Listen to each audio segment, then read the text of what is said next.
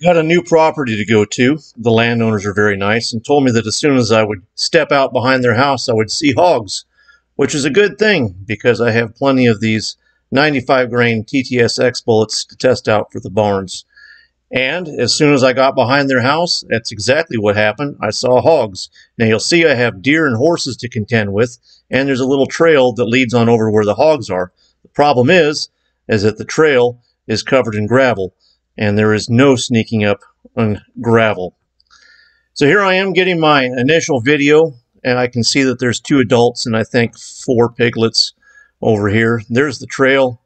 Fresh on this property. I've never been to it, so I don't know exactly what to go up into. Here I'm scanning left. I see some horses come back, and then I realize I really need to take into account where these horses are going to be and where my limits are going to be if they end up running to the left. As I move into position, I get busted by my noise, so here we go. You're going to see me take a break here as the deer come into the background. And roll her as soon as she's clear.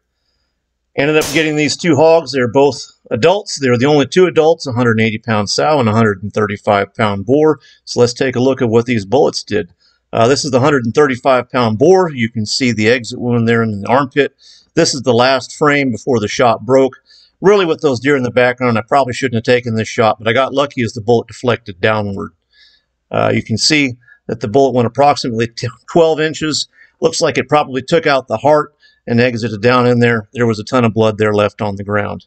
The sow that was 180 pounds, those are both entry wounds on her side. She ended up getting hit twice. And you'll see here in a moment that these bullets deflected a little bit more. I was kind of surprised at how much they did. The first bullet actually deflected upwards, I'm guessing off of a rib or something, exiting in mid-body. And the second bullet probably took out the spine and exited there in the neck. But definitely a success, and I'll chalk it up to another good field test of the Barnes 95 grain TTSX. And that's it for today. Have a good one.